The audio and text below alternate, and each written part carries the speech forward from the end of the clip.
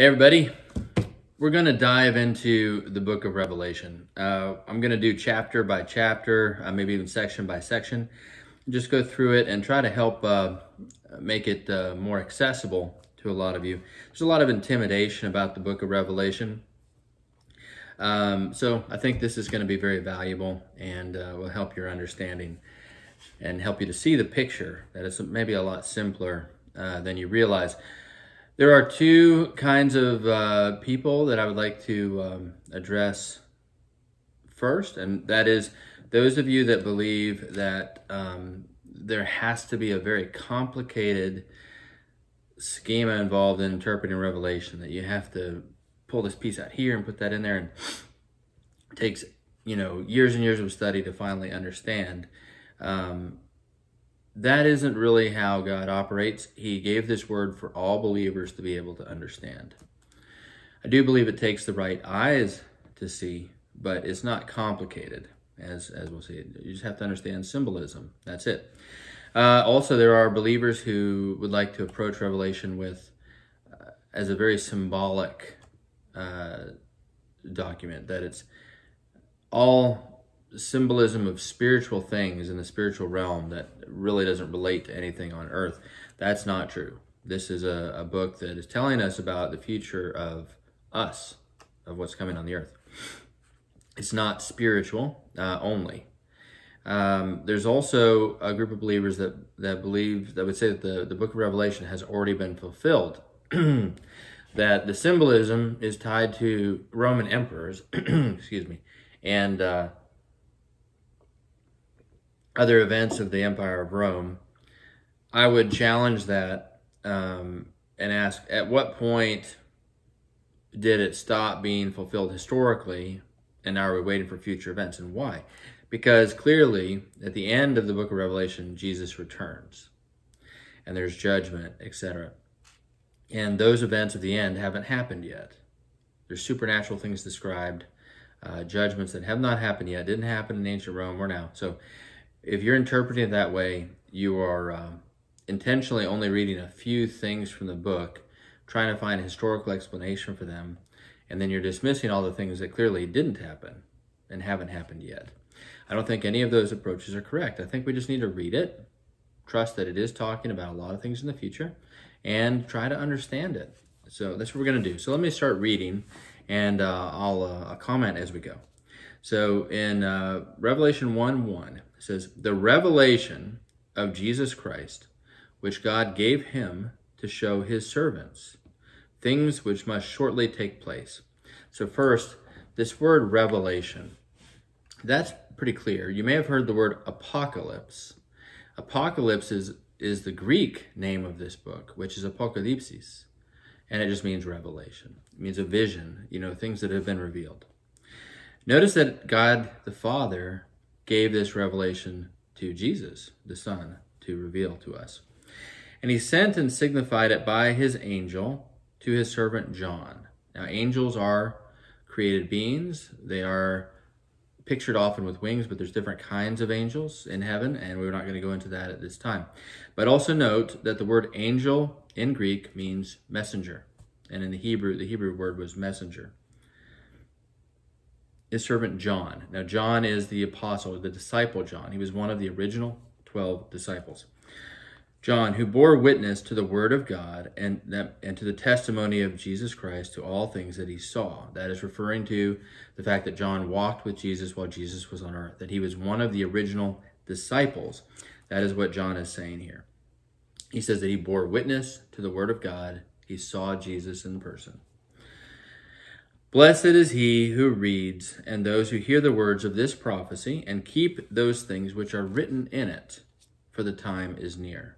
So this is the only book of the Bible that God promises a blessing if you read it and keep the words in it. So Revelation is not only revealing what's coming, but it is a challenge. It's an exhortation to us to follow God more closely and to pursue righteousness, to live according to his will. So, but it promises a blessing on those who read it and do it.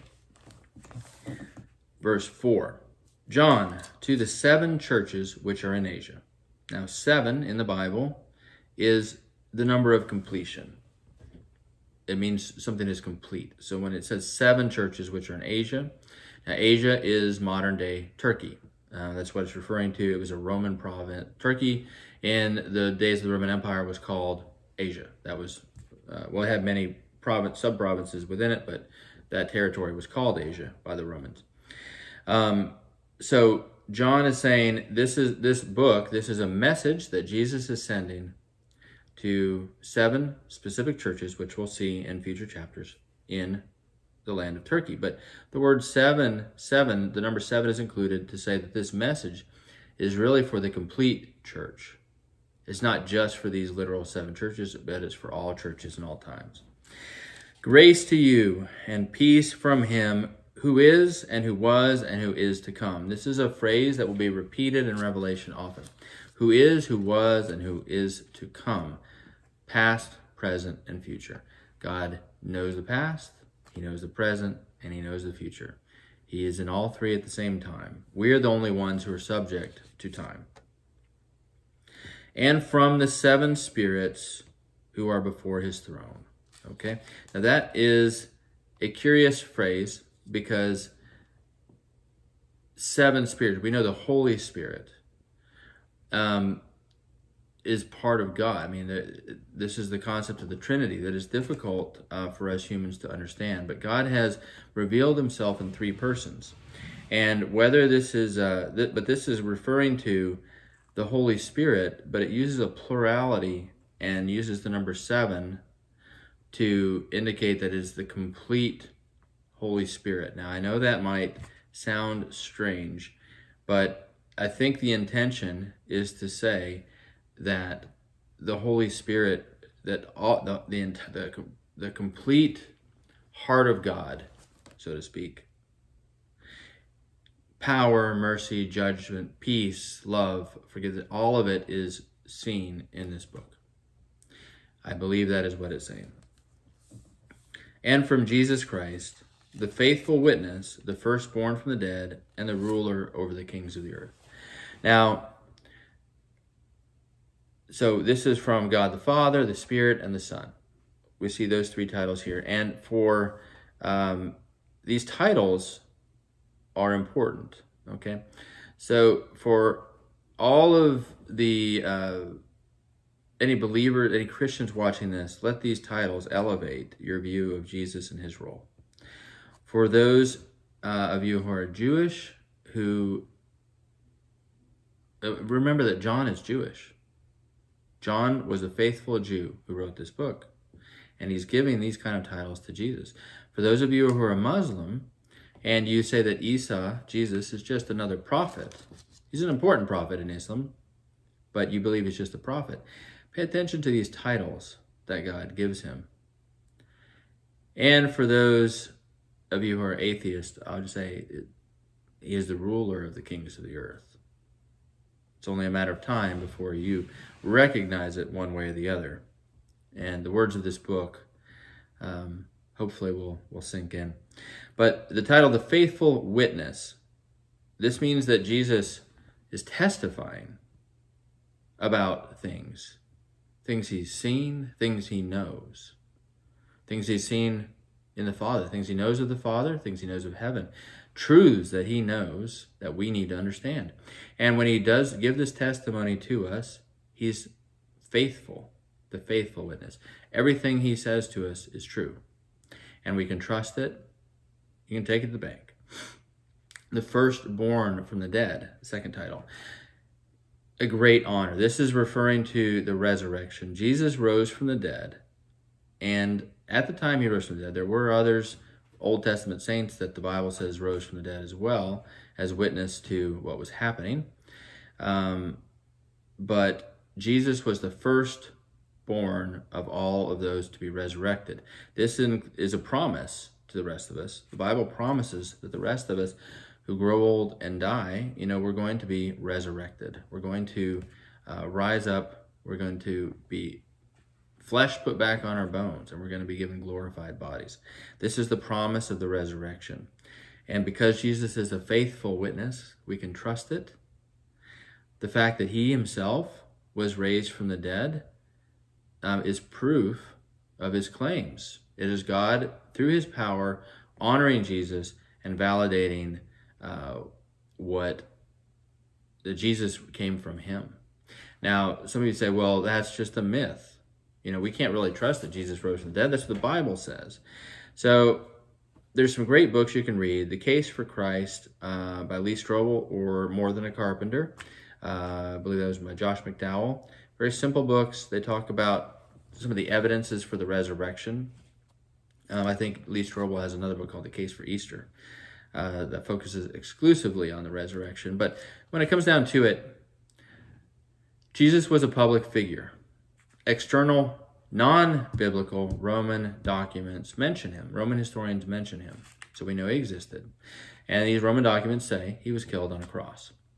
To be killed by a cross means the Roman authorities executed him. We know that it was the leadership of both the Romans and the Jewish people of Israel who wanted him dead because of various reasons. This is not saying Jews wanted dead. We all killed Jesus through our sin. But we know that the leadership at the time are the ones that put him to death from jealousy, for blasphemy, for whatever reason you want to give. But he was a public figure, executed. And the leadership at the time, his enemies, said, we know that he's claimed he's going to rise from the dead. And they asked the Romans to put guards on the tomb to protect the body so that could not be said. Now, days later, the Bible says that it was an earthquake and the stone was rolled away and Jesus rose from the dead. And the body was no longer there. Now, my question to you is, if he did not rise from the dead, where's the body? You say, well, it's 2,000 years. How are we going to know? Where's the body? Why wasn't it produced back then? There's two groups. There's the disciples and there's the enemies of Jesus. If the body was discoverable, and then wouldn't his enemies, the Pharisees, wouldn't they have produced it to say, look, he's not alive, here's his body? Or the Romans. The enemies would have produced it. So that doesn't make sense. The disciples, on the other hand, so then the argument, well, the disciples stole it and they made up this mythology surrounding Jesus. Yet every single one of these disciples died for this claim that Jesus rose from the dead. All they had to do, each one of them, was say, hey, we made it up. Sorry. We were just trying to pull a fast one. We wanted to do this little cult thing and, get some money or whatever it was. So you don't have to kill us now. We're admitting it. That's all any one of them had to do. Yet all of them went to their death, proclaiming that Jesus had risen from the dead and they had seen him. Now, if they knew the body had been stolen, why would you die for a lie? And if they were just missing the body, but hadn't seen him risen from the dead, would they still die for that? Very unlikely. Only if they were personally convinced by having seen Jesus themselves would they have done that. And so Jesus is the firstborn from the dead, and we have a real promise that we can trust. And the ruler over the kings of the earth, and that's what we're going to see throughout this book, that these presidents and leaders, and even the Pope himself, and communist leaders of China, you name it, kings, whoever, they're all subject to the power and rulership of Christ. To him who loved us and washed us from our sins in his own blood, and has made us kings and priests in God. So now we have received a great honor. He is raising us up to govern in the future, both as king and priest. We don't deserve this, but we receive it because he is great and merciful and gracious and is giving us great gifts we don't deserve. You know, the definition of grace is receiving what you do deserve, what you don't deserve. It's about getting gifts that you don't deserve, and that is one. To him be glory and dominion forever and ever. Amen. Behold, he is coming with the clouds, and every eye will see him, even they who pierced him, and all the tribes of the earth will mourn because of him. Even so, amen. I am the Alpha and the Omega, the beginning and the end, says the Lord, who is and who was and who is to come, the Almighty. Again, more titles. Alpha, the Alpha and the Omega. So the Alpha was the first letter of the Greek alphabet. Omega is the last letter of the Greek alphabet. So this is talking about Jesus being the beginning and the end of everything. And again, who is, who was, and who is to come, the Almighty. So he is the beginning, he is the end. He is past, present, and future, and he is all powerful.